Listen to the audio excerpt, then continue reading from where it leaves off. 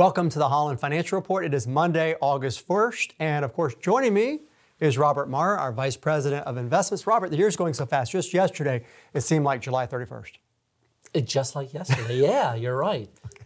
So a lot to talk about. And of course, stock market activity, interest rates, and the word, ready? Recession. The word of the day, ladies and gentlemen, is recession.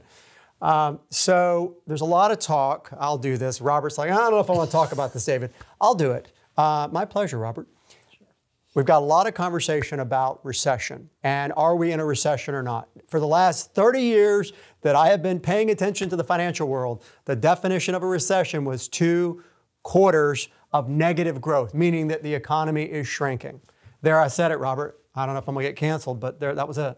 There you go. First quarter dropped 1.6%. Second quarter, 0.9%. Okay. 2 in a row. All right. So that is what it is. Now, is that the end of the world? Nope, not at all. Okay. So we're seeing some uptick with the market. Of course, last week we saw that. We'll see what this week brings. But it's not all doom and gloom. I mean, it's not like we're in where the market is down some crazy amount. I mean, we'll go over the numbers real quick for everybody. But there's some potential here for things to pick up. We just got to work through a rough spot. Exactly. And I'll take that as my cue. That's your cue, man. Go over the numbers. Let's do the 1 year. NASDAQ is out of bear market territory. It's down 15.5% for the 1 year. And S&P 500 and Dow Jones fell negative 6% and almost just shy of negative 6%, respectively. And then if we look at year to date, the NASDAQ is still in a bear market territory, but barely down negative 20.8%. Anything over 20%,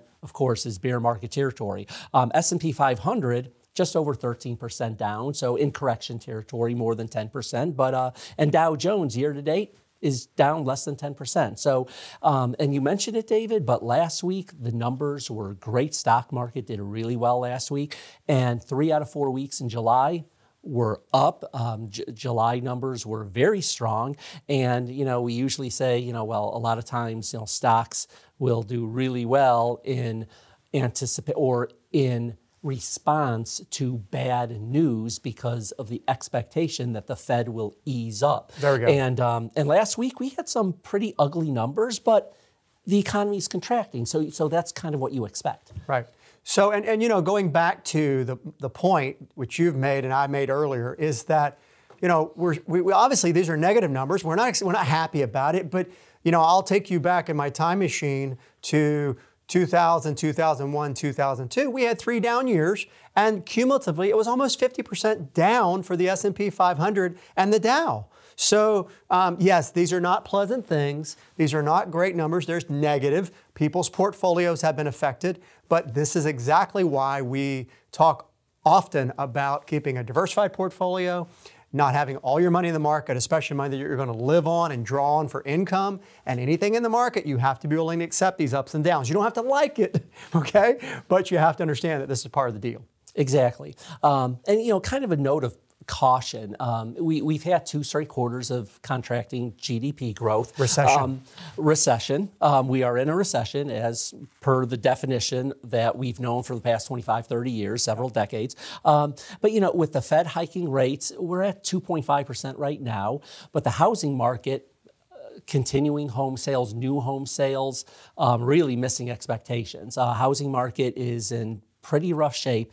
And the danger, I don't want to use the word danger, but what's concerning is that with, for example, the consumer sentiment, the outlook for the next year is negative. So things most likely will get a little worse. But again, just like what we experienced not only last week, but last month, David, was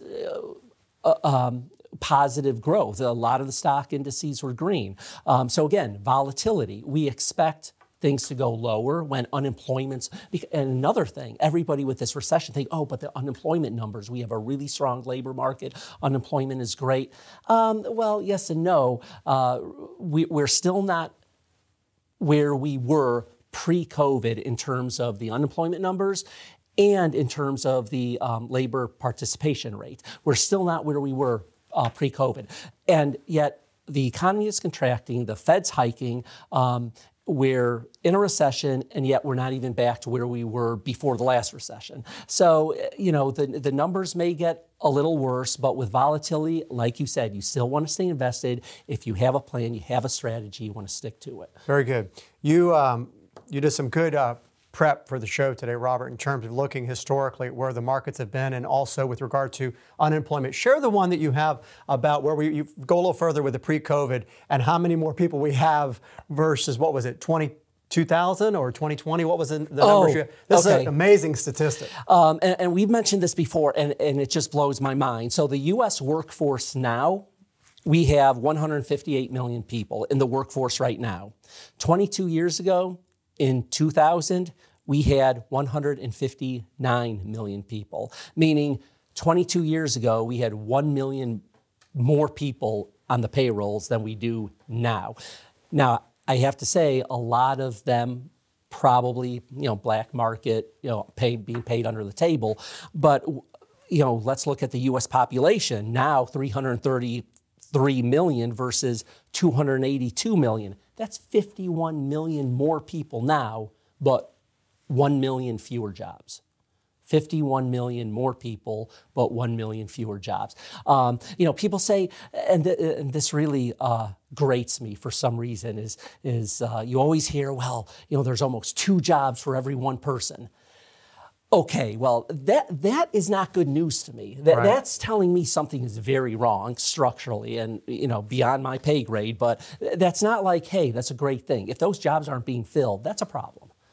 It is a problem. And, I like it. I was thinking of an analogy. And it's like, okay, well, all of a sudden we've got more people on the boat. And, every one of them that's gotten into the boat is not rowing. And in fact, somebody who was rowing gave up their oars. Why not? If so many other people aren't rowing, hey, I'm going to take a little break. So, there is a headwind that we're dealing with here. But I think that as we move forward, on a positive note that you spoke to a couple of times, Robert, the market responds sometimes counterintuitively.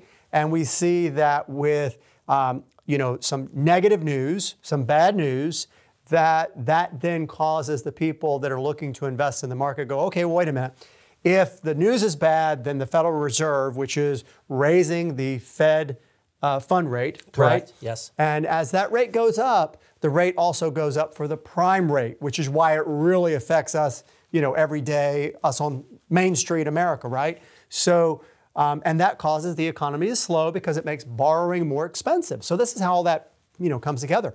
But as we see the negative news, then it's like, okay, well, the Federal Reserve then hopefully won't feel a need to raise the rates more, and then the investor outlook becomes much more positive. Correct, exactly. I couldn't have said that better myself. Well, I rehearsed this in the mirror this morning for like an hour, so. You did a great job. All right. Well, that is what we endeavor to do here, is to do a great job for you, ladies and gentlemen, and to help you plan stronger.